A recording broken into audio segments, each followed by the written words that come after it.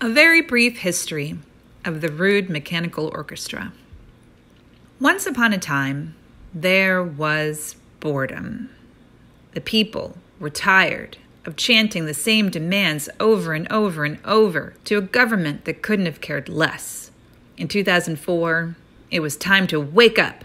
There were people all over New York City with an itch to yell and honk and dance and bang their discontent and hopes for a different future. So they found each other. Inspired by the swirling spectacle of Bread and Puppet and the WTO protests of Seattle, Sarah woke up from a dream one morning and knew she had to start a marching band and bring it to the 2004 March for Women's Lives in D.C. Michelle had her own dream, along with others from the Hungry March Band, of bringing together a marching band that would stand up to the monstrous 2004 Republican National Convention in New York City. Thanks to an unknown but savvy organizer from NARAL, the National Abortion Rights Action League, Sarah and Michelle were connected, and together they hatched a plan for jubilant protest. Along with their co-conspirators, Naomi, Joe, Ben, Rich, and Quince, they recruited other like-minded souls and went forth in green and black. The rude mechanical orchestra was born. After the dust cleared from the RNC, the group decided it had an enduring mission to work in solidarity and amplify the social justice movement in New York City through the energizing power of music and dance. As the Latinx feminist Aurora Levins Morales writes, solidarity is not a matter of altruism. Solidarity comes from the inability to tolerate the affront to our own integrity of passive or active collaboration in the oppression of others, and from the deep recognition of our most expansive self-interest. From the recognition that, like it or not, our liberation is bound up with that of every other being on the planet, and that politically, spiritually, in our heart of hearts, we know that anything else is unaffordable.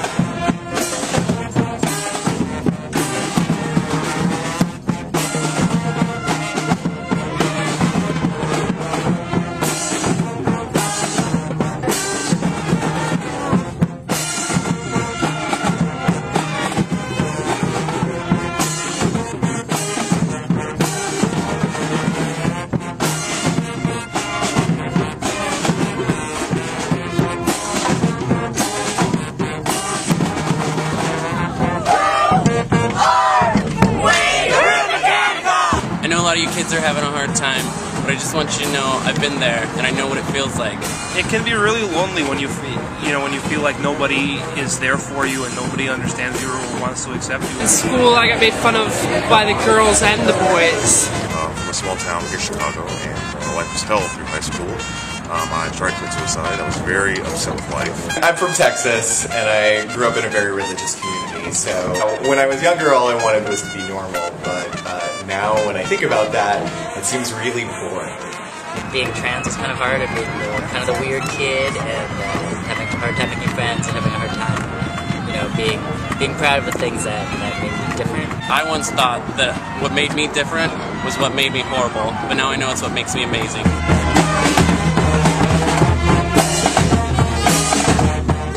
For now, just love yourself, believe in yourself. I love you very much. I love you.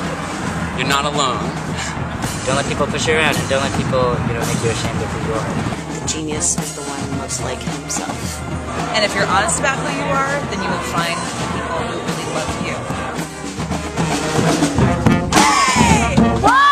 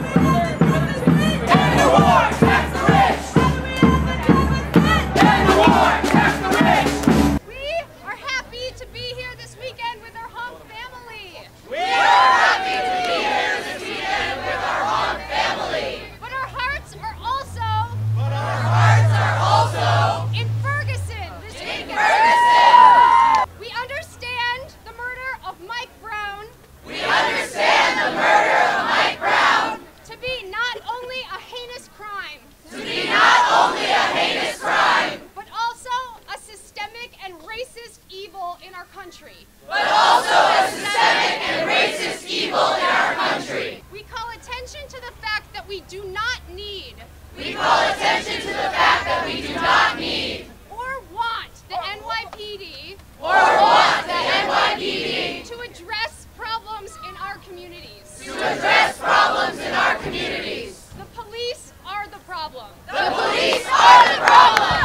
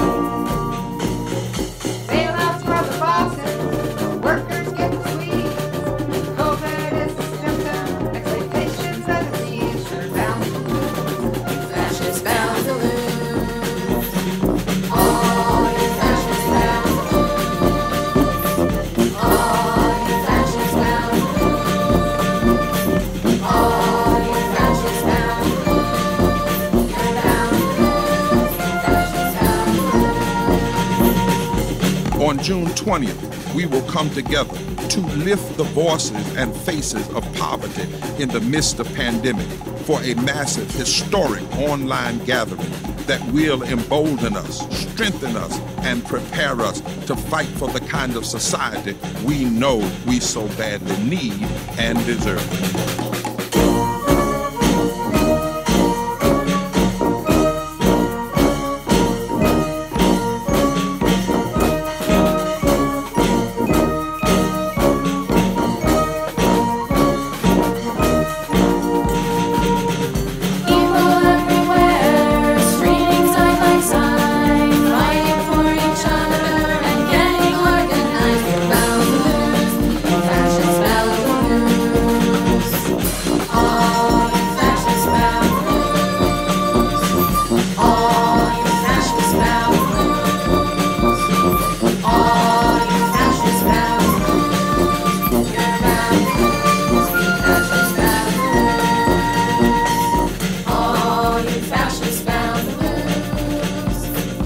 All you fascists bound to lose.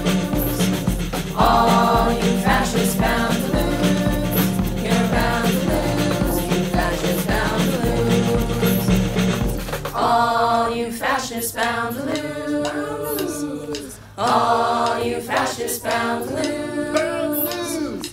All you fascists bound to lose. You're bound to lose. You fascists bound to lose.